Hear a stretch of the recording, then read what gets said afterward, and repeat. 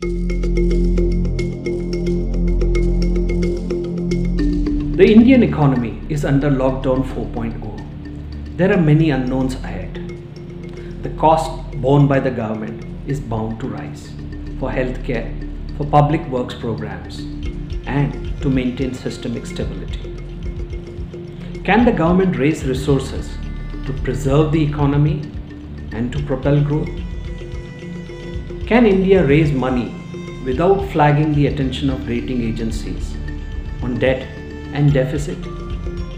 The crisis affords India an opportunity to get government out of the business of running businesses. A quarter of a century after liberalization, the government continues to be the largest business house.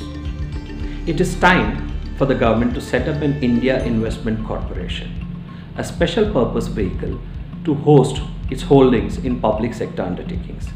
Against these assets, it can raise bonds, offer it to Indian investors and to foreign pension funds and to sovereign funds.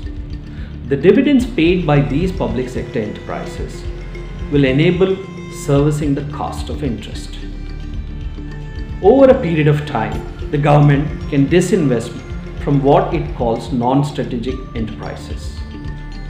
Simultaneously, it should park its holdings in Sudeep, which was created after the UTI crisis, and encash the 41,000 crores plus money that is underlying these assets.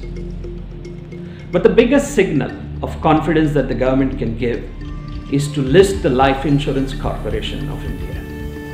10% of it first to Indians because it is owned by Indians, and perhaps subsequently to foreign institutional investors. To know more, read my column Thought Capital on BloombergQuint.